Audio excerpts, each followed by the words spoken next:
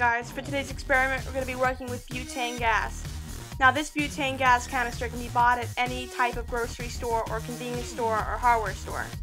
So for our first disclaimer, butane is obviously explosive and flammable, so please be careful when handling it. Really this experiment should not be done at home because it is dangerous and it can burn you or injure someone else besides yourself, so please do be careful. So here we have a glass container full of water with dish soap. So as you can see, we just took the canister, uncapped it, and pushed it down into the water. The butane will be expelled from the canister and the gas will be trapped inside bubbles. So from there you can choose to ignite them right out of the container, or you can do it a different way, in which I'm about to show you. The other way you can do this for the experiment is by taking your hand and submerging it into the water and scooping up a bit of the bubbles. So for this to work, your hand must be wet when you're doing this. If your hand is not wet, it will get burned in the process.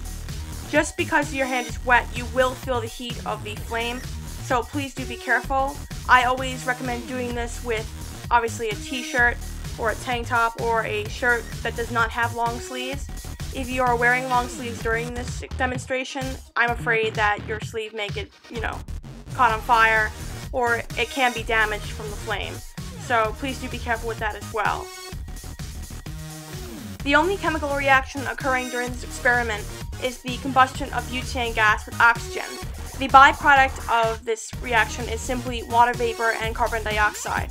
It is complete combustion. If it were incomplete, it would yield carbon monoxide and the other two byproducts as well. Thank you guys so much for watching. I'm in the middle of editing new videos, and I'll talk to you soon. See you then.